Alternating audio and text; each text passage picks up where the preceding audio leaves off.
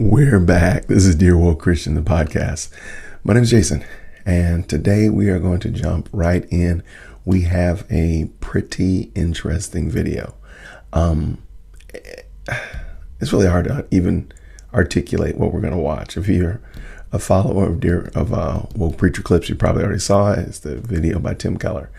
And yeah, I don't actually know how he has gotten this far away. This is something I want to point out. Since we're talking about Timmy K, I'm going to call him Timmy K now. Since we're talking about Timmy K and what he said about missions, I just find it interesting. He lives, or rather his church is in an area, a highly densely populated area, and he has multiple church sites.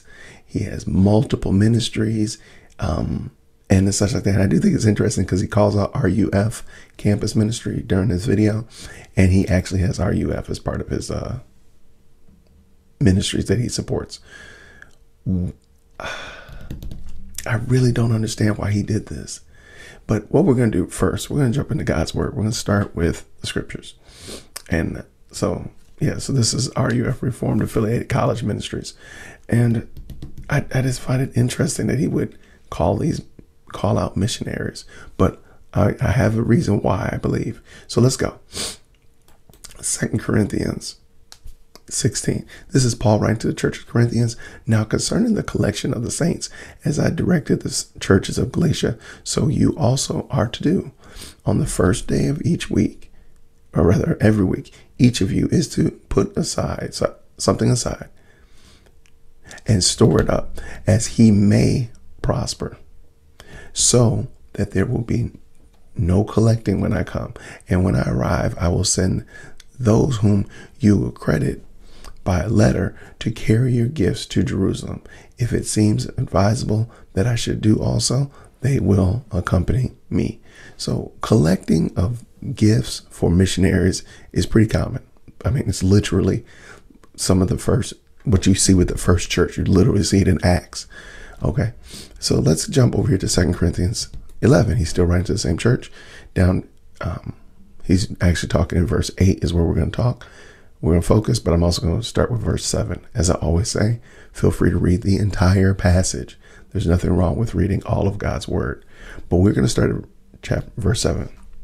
Or did I commit a sin in humbling myself so that you might be exalted because I preach God's word to you for free of charge? I robbed other churches by accepting support from them in order to serve you. And when I was with you and was in need, I did not burden anyone, for the brothers who came from Macedonia supplied my need. So I refrained and will refrain from burdening you in any way. Now, it seems pretty consistent that giving gifts to missionaries, supporting missionaries is I don't think you're making a stretch to say that that's a biblical concept. Like, oh, yeah, there's reason to believe that the Bible supports that. I'm just going to let Timmy K say it. I'm going to let him have his day in the sunshine. Go ahead, Tim. Tell us what you think.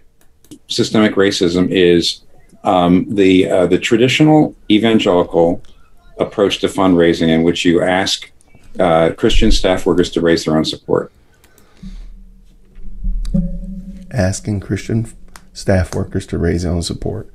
Now, he says staff workers, but later he says missionaries. I don't know if there's a difference.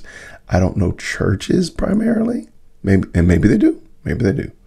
I don't know churches primarily that have staff persons that work on staff that have to raise their own funds. I know there's missionary organizations that do that, but I don't know like a church like XYZ Baptist Church on the corner here. All their staff people have to go raise their own funds. I don't know about that, but the notion to call it systemic racism is where I really think he's made a lap too far, but let's continue. Okay. So I see that as systemic injustice, in spite of the fact that there's, frankly, our denomination does it, in both for missionaries and for RUF, Reformed University Fellowship. they ask missionaries to raise their own funds. I don't see why that's wrong.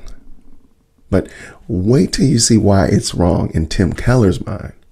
Reality is, after 50 years of watching people do this, I never realized, in other words, it's not just African Americans, but Hispanic and Asian Americans, even Asian Americans who've had a couple generations of people in this country, and everybody's a professional.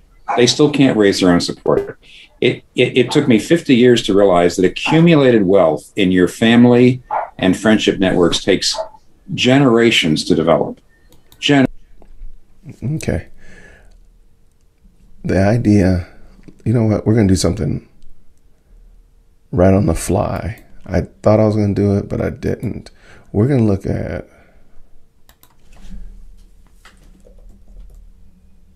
minority buying power. And we'll go with 2020. 2020 was a really weird year. Let's go with consumer buying power is more diverse than ever. And this is UGA article. Minority markets have 3.9 trillion buying power. Let's look right here. I meant to pull this article up before. People of color have more spending power than ever, report says.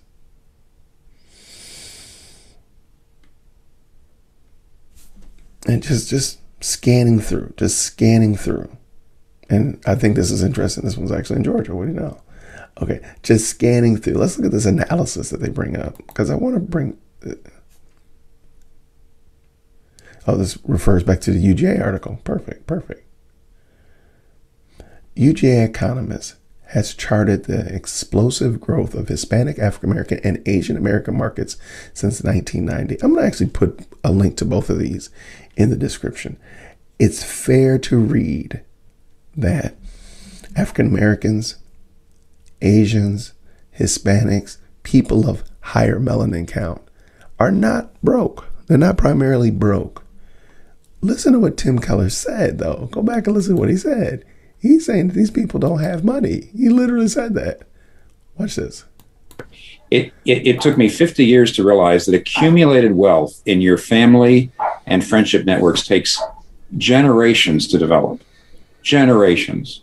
So recent immigrants or African Americans who've been here from the beginning, but who, because of slavery, then Jim Crow laws, then redlining, then everything, is they've got no money in their networks. They just don't.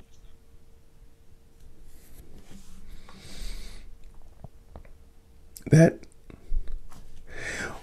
what I think happened, and there's a wonderful article, a documentary by Conversations That Matter, and I'll put a link up in the description as well. I'll probably put a link somewhere up here, like all those other people do. They do a video on what happened to Tim Keller, and they give like the history of him. Man, when you really bend over backwards in order to support this critical race theory idea, systemic racism, systemic injustice, you go out of your mind. Like, listen to what he said. Black people don't have money.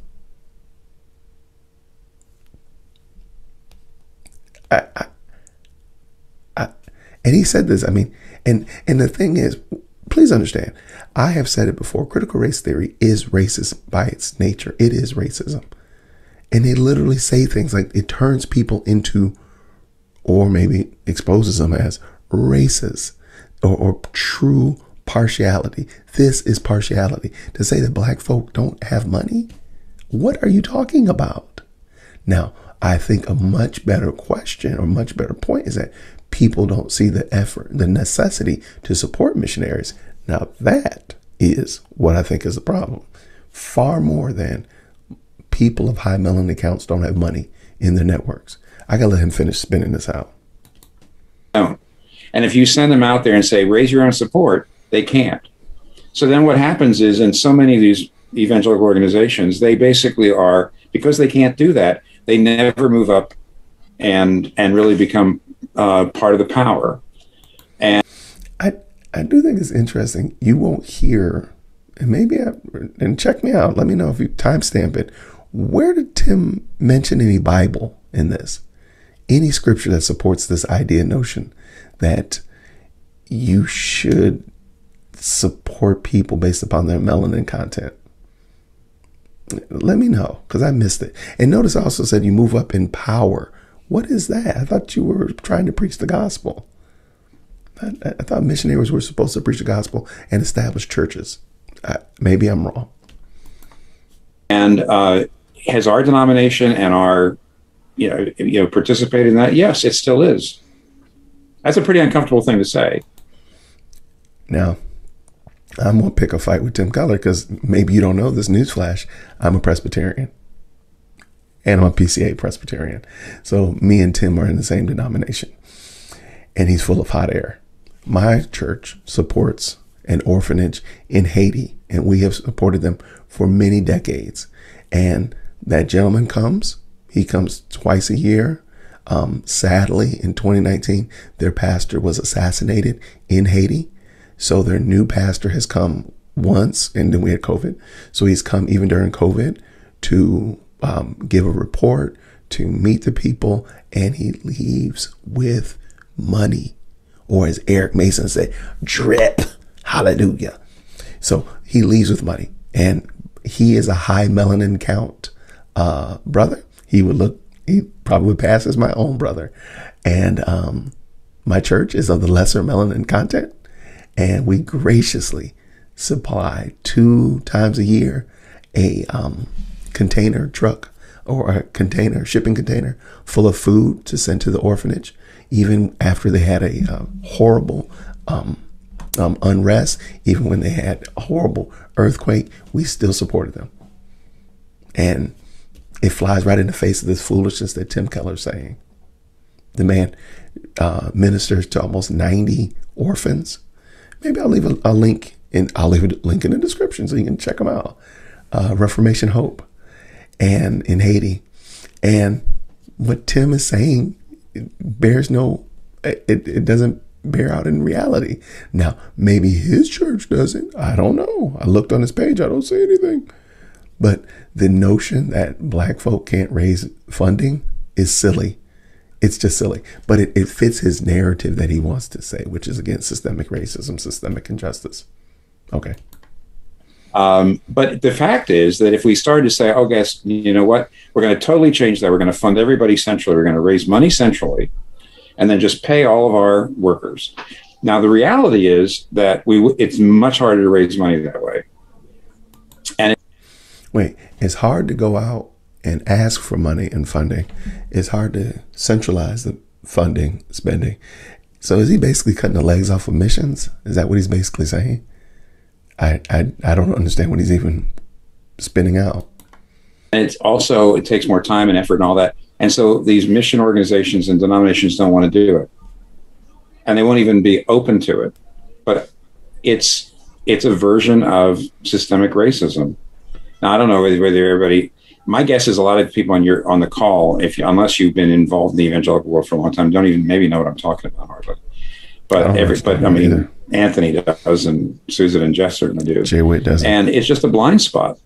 And why can't we address that? Why can't we say, we're going to try to do something about that? You really could, frankly. I think there are things you could do.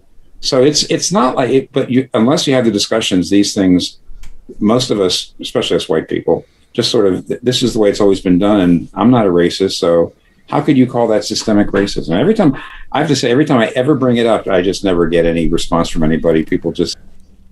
I'm going to theorize that the reason you don't get no one really listens to you, Tim, because you're kind of like the crazy uncle at the barbecue. Everyone's like, oh, here's Uncle Tim talking out of his ear again. Okay, all right, thanks. Yeah, okay, great. Because what you're saying doesn't meet reality. To say that black folk don't have money, to say that Hispanic people don't have generational wealth, to say that Asians don't have income is ludicrous. One, to say that people can't draw their own support because they're black or because they're a person of higher melanin content. And because following this logic, the only successful missionaries would be people who have less melanin. But what is a successful missionary? He hasn't even explained what is successful. I would love to hear Tim Keller explain what a missionary is, period. What is a missionary? Because I don't believe that he has a solid answer, especially if you're going to build a foundation of systemic racism is the reason why missions don't work. I wonder, do you have an understanding of what missions is? Hey, real quick, if you like this video and like this type of content, please do me a favor. Go down into the comment section and leave a comment. You can say something as simple as where you're from or maybe what your favorite ice cream is, but leave me a comment. It helps get this video out to other people that might like it as well. So thank you very much. Grace and peace. And let's get back to the video. Say that's Tim's hobby horse. But I said, if you're non-white and you've tried to raise your own support in one of these organizations, you know exactly what I'm talking about. In fact, to me, it was one of the things that proved the reality of the hangover. I mean, just how deeply our past is affecting African Americans now. Wow. You know, the whole idea that, well, that was in the past, and now, you know, it's a level playing field. Get out there and work hard. You know, that's gone in my mind. I began to realize, well, no. It takes generations for the playing field to become leveled, far more than we've had. Okay, I'm going to leave that alone. So the reason I brought up buying power of minorities and pull up those two articles on the fly, I know I should have had those ready, but the reason I brought those up is simply this. People, especially Americans, even our poorest is richer than people in other countries. Here in America, that notion is silly. The problem is people don't want to support missions. That is the problem. It has nothing to do with the ethnicity of the missionary. It has nothing to do with the ethnicity of the sponsorers, but rather it's just the fact that people don't want to support missions. And primarily because they think that you're just going on a paid vacation for some people, but then also they don't see the value in it.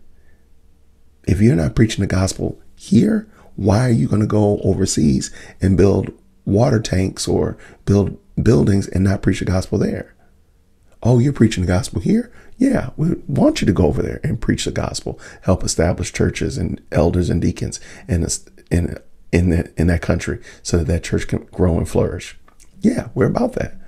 But what he's talking about is to say that missions is hamstrung because of racism is silly. I'm sorry. There's no other way around it. No other way that I'm going to say it differently. That's just silliness. It's immaturity.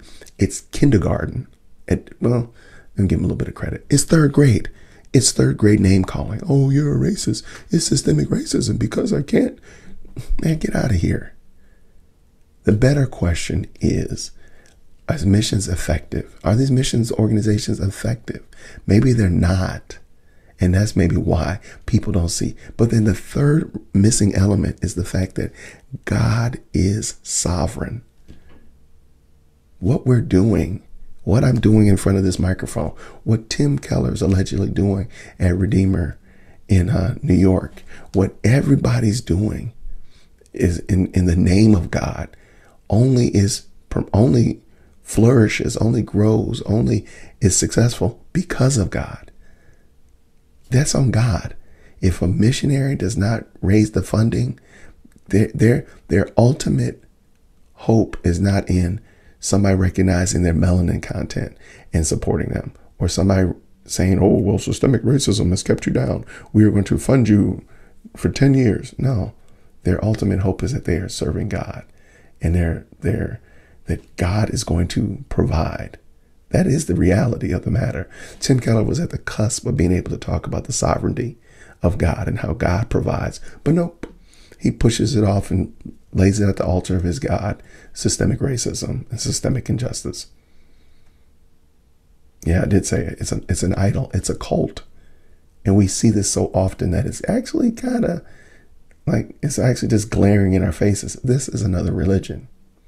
So, yes, people, now I do admit that people don't support missions like they do, but it's not primarily because of their ethnicity. It's primarily because they don't see the value in it, because they themselves don't see missions working even here sometimes.